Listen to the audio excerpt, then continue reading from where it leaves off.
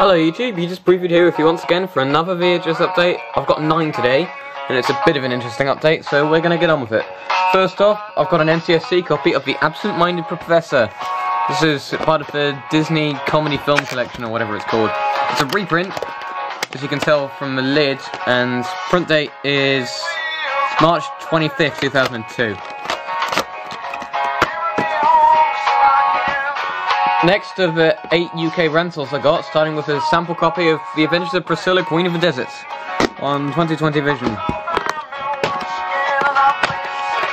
Quite bland label there.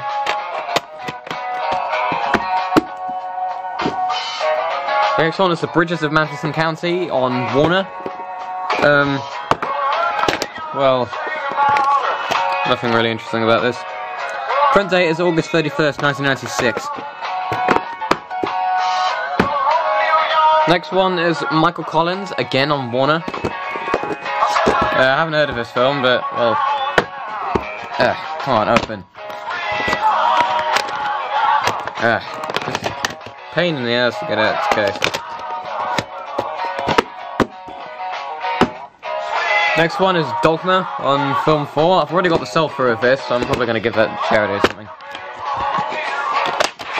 Something like that. Print date is May 24th, 2000. Next one is Solaris on Fox. This is one of the later releases, but well, we're getting into them now. On video 110803, phone booth. Sounds enticing. Next one is Gothica on Columbia TriStar.